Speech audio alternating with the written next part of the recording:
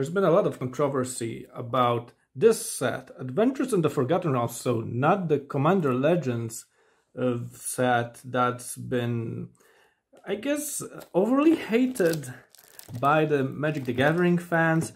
But the thing is, there was an alleged message from one of the Wizards of the Coast staff, one of the designers actually, big shots, saying that Adventures in the Forgotten Realms is one of the most well-selling sets in Magic's history. And a lot of people would go on Reddit and say, wait, how? Because, I mean, look at the stores, there's like so many discounts on collector's boxes. Even this gift edition one that contains that collector's booster, one collector's booster, which I've gotten at a very nice discount. So that would actually kind of verify that it's true. You can find these at very cheap prices and there's a lot of stock. So a lot of people were complaining that the set is really bad. There's actually like 5 major reasons they would point out. Quality is not one of them. I would assume that there's something like, look what's going on here. That it was something with quality, but no, apparently this is just a weird coincidence. And there's several points people would make on Reddit why this set is supposedly bad, and there were people making actually making valid counterpoints. Some were contradicting themselves. I mean, like one person would contradict the other, saying that no, it's actually the other way around. And the first, I would say, the major reason. Oh, well, let's have a look at. Wait, you get these dungeons inside. I almost missed it. The first major reason was related to the collector's versions of these.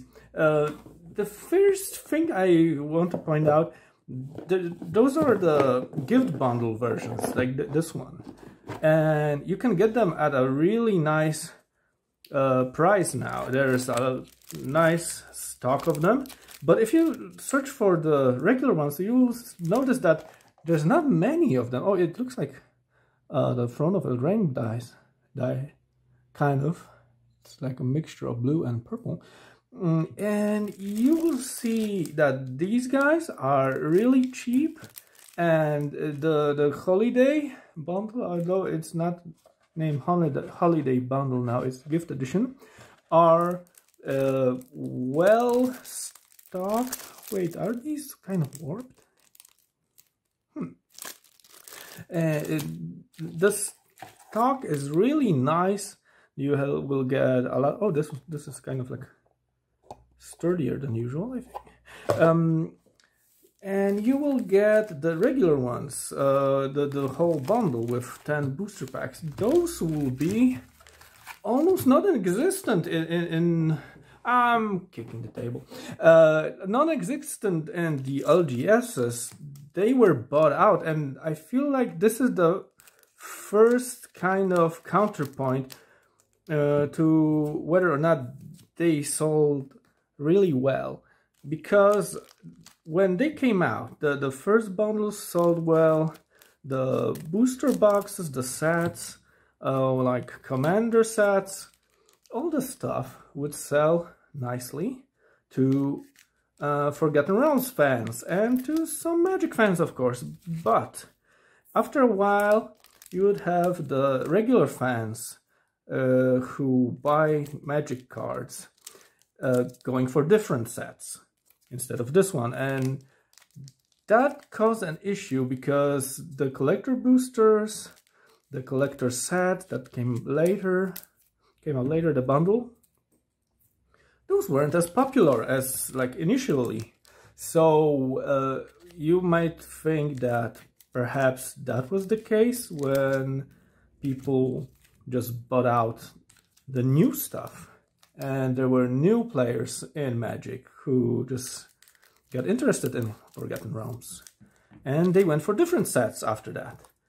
That was basically why D&D fans would start playing Magic, and Magic fans would dislike the set. That would be the argument, and it actually makes sense. But there's a really strange theory going around. That would be like the reason too why this set is supposed to be bad. LGSs would sell a lot of sealed products, but not the singles. So apparently a lot of people would say that no one would buy the singles in their LGS, and that was like why they think this is a terrible set. But if you look at card prices, there's several uncommons, like 5 uncommons that are really pricey, and even 2 commons that are really, really pricey. And we're talking about buying singles that is allegedly non-existent for this set. So why are people buying out Unexpected Windfall or Deadly Dispute, which are commons, at such a high price? If you can get them, like, you should be getting them for almost free, right? They're commons. So why are people paying a lot of cash for a high price for Wizard class or Cleric class, Moonblessed Cleric, Prosperous Innkeeper especially? I mean, like, those are cards that you would get for Standard, for example. So I guess there were also people, oh, those are gorgeous. There were people who would assume that Commander players are like limited but not standard, and this is where it counts. And we're not saying selling the bulk. Maybe that was the idea, that there's so much bulk here, though. It's a big set. The thing about these is, look how pringled they are. So you're getting a nice foily treasure chest. With these, you're getting them really cheap. Comparing to, if you compare them to other like holiday bundles, those are really cheap. They are they were released not even a year ago, I think. I mean the special bundle. They have Marvelous Lands. They have a pretty sweet foil land pack. Oversized die, that's purple blue, and kind of like a free. I would consider this almost free, because if you go to a store and try to find the regular Forgotten Realms bundle, they were sold out, but there are some which are still available. And they are overpriced, not underpriced. Like, they don't get rebated, they get charged more. So the funny thing is, sometimes, oh, Evolving Wilds, sometimes you might even find a regular box that costs more in one store than the collector's free collector booster one, basically, which would be discounted and cheaper. This is kind of weird because there's so much hate for this set, and it's coming from like this boomer perspective. Like, it used to be different kind of people, you know. It used to be different when I played. Oh, Eliwick, so nice. Our first mythic, and foil rare Xanatar. Beautiful opening. Now let's leave this for the final booster to be opened. You guys, you can skip the shitty video right away to the end, I guess, if you don't want to watch the regular ones. But hey, there's still like reason 3, because why did people hate this set, and who hated it? Apparently, it was the draft fanatics. The draft fanatics is kind of like a small niche, I would say, of players who they matter because they buy the stuff later, like after release. Those are the guys who will keep on buying booster packs, like booster boxes, because they play draft. And because they enjoy the drafting experience, they don't construct their decks for the, you know, the meeting with their buddies. They construct the decks during the meeting when they enjoy making new decks and the drafting experience. So a lot of those who claim that they enjoy the draft, they buy it for the draft. They said it's terrible for drafting. They claimed that, but there were also others saying that actually they are really fun to draft. Let me sniff. The smell is really different. They smell really nice, although they are made in the USA. The USA made cards usually have like a really weird ink smell that I dislike. Not these ones, and they have really nice quality. They have a nice feel. Then of the Bugbear, I feel it's maybe the highest priced rare, if I'm correct. I think so. Like or one of the highest priced rares. This unboxing is going really nicely, and the cards go out real smooth out of the packs. If you haven't watched my videos, I really dislike tearing open the packs, so I cut off the top part and like to slide them out. Yeah, I'm placing them in the right place. And I really enjoy when there are really well packed, I would say, that they slide out. Paladin class one of the better ones. I think all the class ones, even the uncommons, are really pricey. Okay, so we covered the draft. The thing is, there was more people giving more reasons why the set is supposed to be bad. And oh, wizards class, wizard class, and uncommon. Yeah, it's an uncommon. Is it one of the higher price ones? Yes, it is. And people would say that the reason is the fans, not Magic fans, the Forgotten Realms fans, were disappointed because they weren't getting their favorite characters there. Someone said like, "Wait, where's Elminster, for example?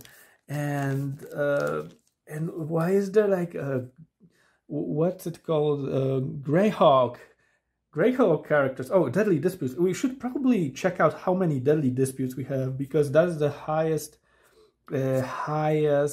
priced common, and you will have this card go up in price significantly.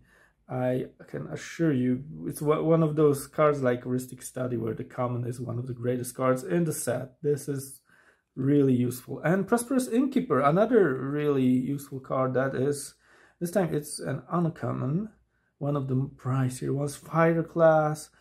So the class ones are really sought after. Sudden Insight. This is our foil. And the thing is, a lot of people were initially, because I say initially because later you would learn that it's not that these characters were limited because people ran out of ideas, but they would just like put new ones, and because they didn't know the lore, they wanted to include some of them only, and some of them, the missing ones, would appear in Commander Legends later. So I guess that thing's covered. Which brings us to the final fifth argument. Why did people say that this set is really weak when it comes for power? You will get Werewolf Pack Leader. Oh man! The Book of Exalted Deeds. I was thinking, is there a chance that I will get it? This is one of the most overpowered cards in this set. And I get it in fall, like the Mythic. I got 2 Mythics out of this box. I'm so happy. So I was thinking maybe I will get it. I don't know. I would add it to my Safara deck. That would be nice. That would be such a sweet card to get out of this set. And I really disliked it. This is like the infamous game stopper combo in MTG Arena, when you would just put it on the table. Your opponent can't win. You just like do the waiting game for half an hour or so until they mill themselves. And that was such a jackass move. Flames Gone, that's a Mythic. And the thing is, Old Gnawbone. Oh, that's the most pricey card in the whole set, if I'm correct. Yes, I think I am correct. So I'm getting like complete, utterly ridiculous value out of this. This one card probably costs more than the whole box. The thing is, that's the final argument, that this set is weak. Is this card weak? You could literally check the prices. There's so many commons, uncommons that are so pricey. There's awesome cards in it. What's there not to like? I feel like the people who just complain of it are just like hating it because it's not another like a regular. My MTG said they hate the fact that there are other products being introduced, but the thing is, we're getting more DVD. This is a DVD. The MTG players this way. We will get Dungeons and Dragons fans next year. We will get Lord of the Rings sets for this, and the Lord of the Rings might want to check out Magic the Gathering this way. I feel like this is great. This is an amazing opportunity for new players to find out about this game. I don't know. I haven't. Please tell me in the comments if I'm wrong, and maybe this is a terrible set, although this is one of the greatest sets released in 2021, in my opinion. Anyway, if you like the video, be sure to like it down below. You can always subscribe to my channel. Have a great day. Catch you in another video.